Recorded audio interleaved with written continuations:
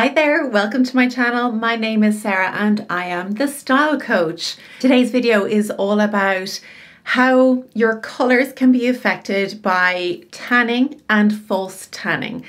Two different things, and I'll explain why. They absolutely do affect the colours that you wear, and we'll talk more in depth about why that is. Before we get going, can I please ask you to like the video if you're enjoying it and learning something new, subscribe to the channel if you haven't already, and if you're able and willing to do so, you might want to give some super thanks. For the price of a coffee, you can support this channel financially to help keep it going and to help me deliver content just like this. You can also check out my services and upcoming online courses down below. Let's get started with today's video. The first thing I want to address is tanning. Okay, so not out of a bottle, you're just out in the sun and your skin is changing. And you might find, and I have found this many times, that some clients will say to me, I can wear certain colors in the summer better than I can wear certain colors in the winter.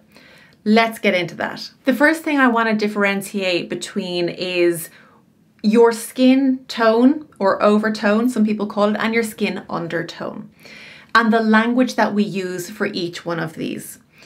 When we talk about the skin undertone, you would have heard me talk about this many times in color analysis videos. Your undertone is cool or warm. Now this is a spectrum. You can be kind of neutral cool, neutral warm, very cool, very warm. Okay, this is the underneath level of the skin. It does not change throughout life. Okay, if you're cool, you're cool. If you're warm, you're warm. That's it. Now, let's talk about the skin tone, or some people call it the overtone of the skin.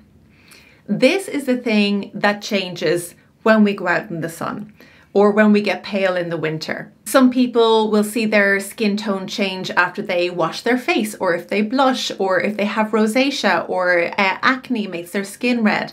These are surface level changes that are happening. Now let's get specifically into what happens when you get a tan.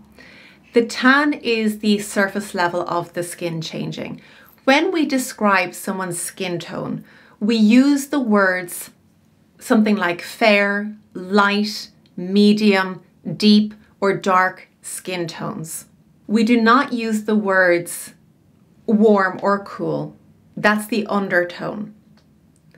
So when we are talking about the skin tone and when we get a tan, it's the skin tone changing, not the undertone. Therefore, what happens is when you go out in the sun, and let's say you're sunbathing with all your SPF and everything, and I know a lot of people will avoid the sun these days. That's good. But if you notice that your skin is changing in the sun, your skin is getting deeper. It is the value that's changing, not the temperature. So remember, in this system, the Munsell color system, we have temperature, we have value, we have chroma. We are talking about the value that's changing. Your skin is getting darker when you tan. Some people who maybe to the untrained eye would say, oh, my skin is getting warmer, it's getting browner, all of this kind of language. But in fact, it is still, and I speak for myself, it's still a cooler color. It's just a deeper version of cool. Because the skin is getting deeper, you may feel like you can wear different colors, and you're quite right. Let me give you an example of myself. In the winter, I would struggle to wear white next to my face. The reason is I understand through my own color analysis that I need contrast next to my face, some level of contrast. Now I can give that contrast to myself through the clothes that I wear or makeup that I use. So in winter, if I wear a white shirt, I don't have that contrast that looks best on me, because this contrast I've created naturally through framing my face with my hair. I don't have that contrast down here. I always look best when that contrast is continued next to my face. White, although it's a winter color, doesn't give me that contrast. Yes, it's in my palette, but no, it's not one of my best colors. For me to wear white well, and you'll often see me do this, especially where I'm doing color analysis and I wear white to keep the background neutral, I'll wear a strong coloured lip to help me wear that. However, in the summer, I do get a good tan. That's another conversation, by the way. Okay, so I'm cool undertoned, I do get a tan. So if you're somebody who's saying, well, I burn in the sun, therefore I'm cool, not the case. Not the case. Ignore that, okay? You cannot make a judgment call on that. I'm cool, I tan. And when my skin is getting deeper and then I put the white shirt on, guess what? The contrast is stronger and I'm able to wear that white shirt much better at that stage. When I've got a little bit of depth in the colour of my skin, the white has created contrast against my skin. In the winter, I don't have that depth in my skin, therefore the white doesn't look so great. Is that making sense? So yes, even though I'm a winter, there are some colours that look better on me in the summer and some colours that look better on me in the winter.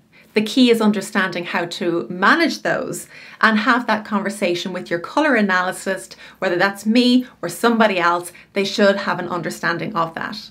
I bet for a lot of you the penny's dropping now about why things are working and not working throughout the year. So in summary, about natural tanning, it's your skin getting deeper, not warmer. And a lot of people, I know you're going to argue with me, and that's fine. But the language that we use is different. When we're talking about the skin tone, we're talking about the value. When we're talking about the undertone, we're talking about the temperature. Okay, let's move on to false tan and what happens there. When I'm doing a colour analysis with somebody, I will always make a point of telling them to be free of false tan, tinted moisturiser or any makeup. When you wear false tan, what's happening is you're actually masking the visibility of your undertone. So your undertone is no longer visible, therefore it becomes less important. So let's say I put on false tan. Now, depending on the tan, I think they're getting better in their variety, but generally speaking, they are making you warmer and darker. Okay, so it's not necessarily cooler or darker. I don't think they've advanced that much. Let me know if there's a brand out there that is like that. But in general, I have noticed that false tan is about getting warmer on the surface level of the skin and deeper. I did a colour analysis on somebody who was wearing a wardrobe full of autumn colours, but she felt that to wear those, she said she looked terrible in them if she didn't have her false tan on. And I was like, okay, let's do your colour analysis. Well, she ended up being a winter and not an autumn. No wonder those colours didn't look great on her. She was working really hard. She didn't even like doing the tanning process, but she was working really hard to make the wrong colours work. Doesn't make sense. So if you are putting false tan on, even if you're cool or if you're warm undertoned, that will allow you to wear warmer colours better. You'll probably find if you are cool undertoned and you remove that tan, that those warmer colours in your wardrobe don't necessarily work and that cooler colours would work better. I often find that people who are wearing false tan over, years, it's just something they do on a weekly basis. They top up their false tan. And they do that to allow themselves to wear a wardrobe that doesn't work for them otherwise. To me, that makes no sense. I haven't worn false tan in years since finding out my colour season. I haven't felt the need to because my colours don't make me look bad if I wear them. It doesn't make sense to me to have to put on false tan, change the colour of my skin in order for me to wear colours that are naturally outside of my norm. I find this an awful lot with my clients who are here in Ireland because we're known for having very light, fair skin, and a lot of people would feel kind of, very pasty in the winter time. But really, if you find the right colours, you shouldn't be feeling like that. Let me know your thoughts on this one. If you are a wearer of false tan or if you notice changes that in the colours that you can wear between winter and summer, is this making sense to you?